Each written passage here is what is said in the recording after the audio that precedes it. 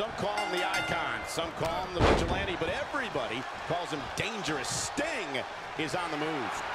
And I can tell you that it looks like he has other plans here. I think he was just looking to soften him up a little here.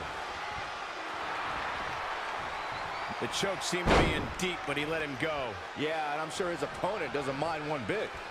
When it comes to in-ring action, wow, he lets him out of the hold. Strange game plan for sure. And here's a cover. 1,